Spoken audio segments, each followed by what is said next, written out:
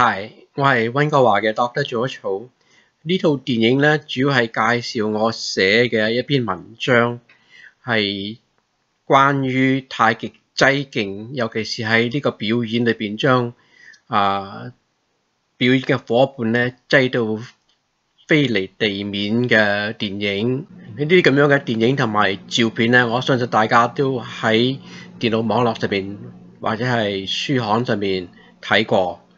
但係真正能夠解釋點解可以咁樣俾人擠到飛起嘅咧，我相信我呢篇文章係不論中文或者英文都係第一篇。我喺文章裏邊咧係大約推論出發明呢一種表演嘅人咧係汪永泉嘅師傅楊少雄。咁相裏邊咧就係朱懷元，但係飛升國際嘅咧係鄭萬清。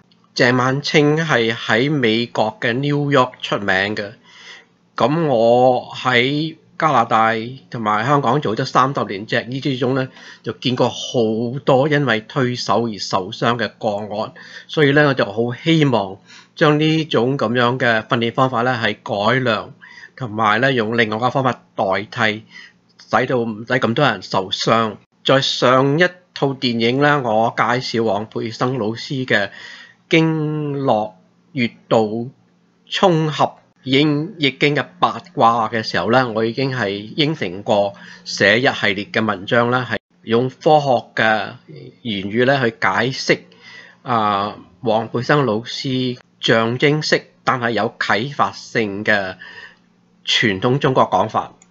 佢話擠勁嘅強大咧係因為有兩套穴位嘅相合。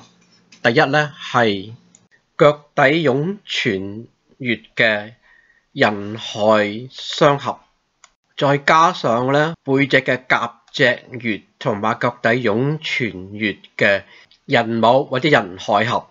你睇我文章裏邊嘅第4節咧，你就知道我點樣用科學嘅言語咧，將呢兩種傳統嘅含糊嘅方法咧解釋得好清楚，而且咧你會明白點解擠勁唔能夠用英文嘅 squeeze 或者 squeeze energy 嚟譯，代替傳統嘅容易受傷嘅練法咧，我提議用網球嘅發球。你睇下圖裏邊咧嘅吳公儀師傅咧，佢喺真正嘅比武裏邊咧嗰個揮拳嘅動作咧，同網球嘅發球咧係十分相似嘅。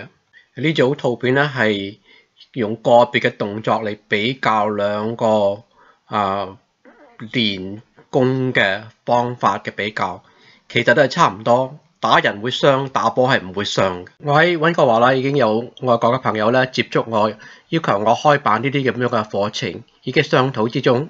佢哋都係睇我嘅電影同埋文章嘅。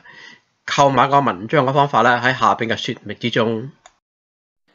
Thank you for watching and Dr. wrote， 多謝收睇。如果你喜歡呢部電影嘅話咧，請你點擊喜歡同埋分享。